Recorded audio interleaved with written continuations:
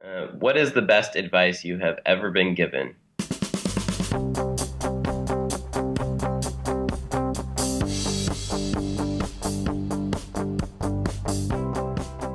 Hmm, it's a good one. I think the best advice I've ever been given is by one of our mentors and someone who's been very close and taught us a lot. This guy by the name of Tim Krauskopf, and he says, when times are good, don't give yourself too much of a pat on the back, and when times are bad, don't blame yourself too much. And I think what that really means is that so much of what you do as an entrepreneur is outside of your control.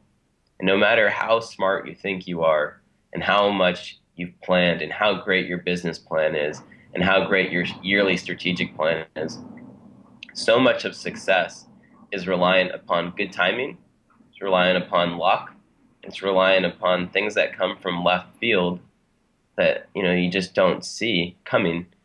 And anyone who pretends to think that they're successful because of their own skill and knowledge and hard work alone is really fooling themselves. So I think once you take luck out of the equation sometimes and you realize that, maybe I was successful in part because I got a lucky break, or maybe I wasn't successful. I worked my butt off, but things didn't bounce my way. I think it makes you both more humble and more confident at the same time.